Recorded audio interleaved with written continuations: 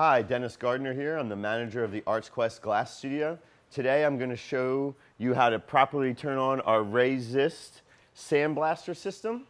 This system's awesome because the pressure pot is connected to the blasting cabinet, so the blasting material stays in the system the whole time, and we're going to try to keep everything in the system, not out here on the floor.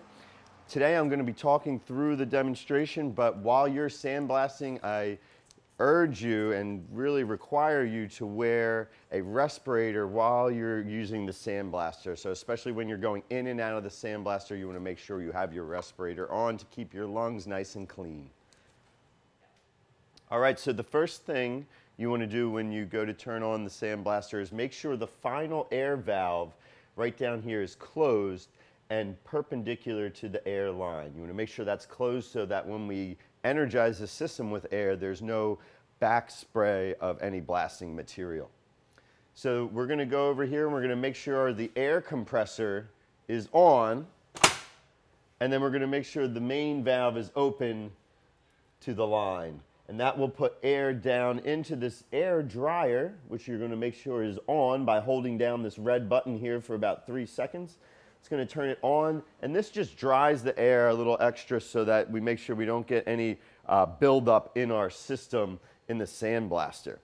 So the next thing I'm going to do is I'm going to come over here to the main regulator, and I'm going to flip that switch, but I'm going to make sure that the next valve, the final air valve, is off, which I've already done. It's off. I'm going to now engage the main regulator, and that puts the pressure into the main regulator.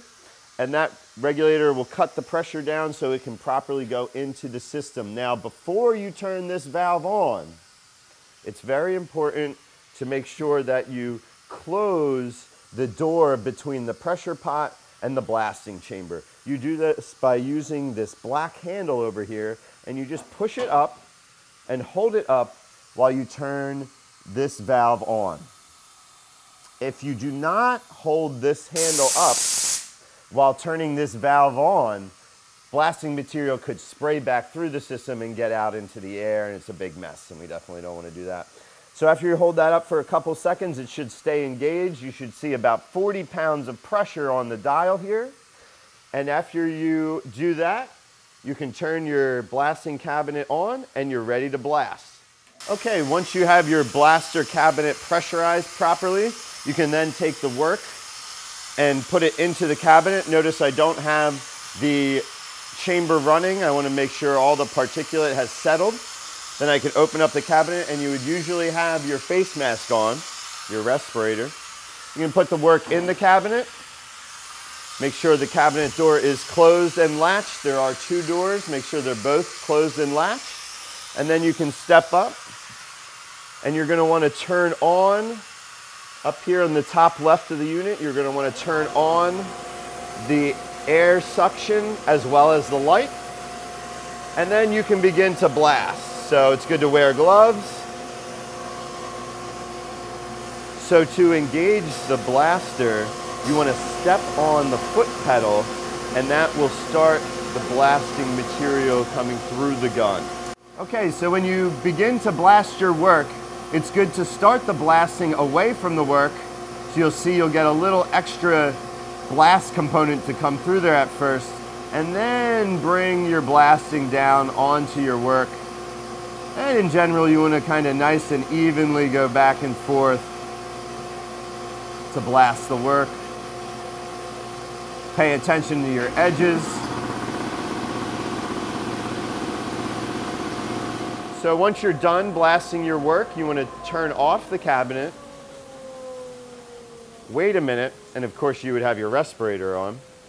Once you see the particulate kind of settle down a little bit, you can come over and take your work out.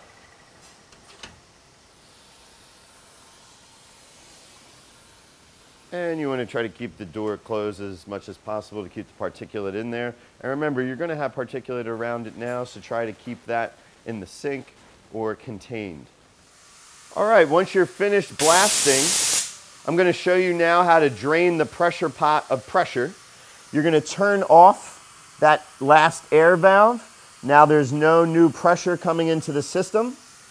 You're now going to turn back on the cabinet so that you can step on the pedal and drain the pressure from the pressure pot. If you pay attention to the gauge here, you'll see it start to drop because no new pressure is coming into the system because you've sealed that final valve off. The foot pedal is letting all the air pressure from the pressure pot escape into the cabinet. And in a few seconds, you'll actually hear that door between the pressure pot and the blasting cabinet that's controlled by this black handle on the left. You'll hear that drop back open because there's no pressure in the pot to keep it closed. Once that happens, you've known you can turn your cabinet off because you know you've drained all the pressure from the pot. And this is good practice because it's not a good idea to leave pressure in the sandblasting system, and it's also a good way to set up for the next person who's using the sandblaster. After you do that, we're going to go and close the rest of the air valves. So the next valve to turn off is this main regulator valve. That will stop the incoming air from the compressor going into the main regulator. And then we're going to move over here to turn off the last valve. You can close this air valve that's from the compressor to the full line, as long as nobody in the hot shop's using the air.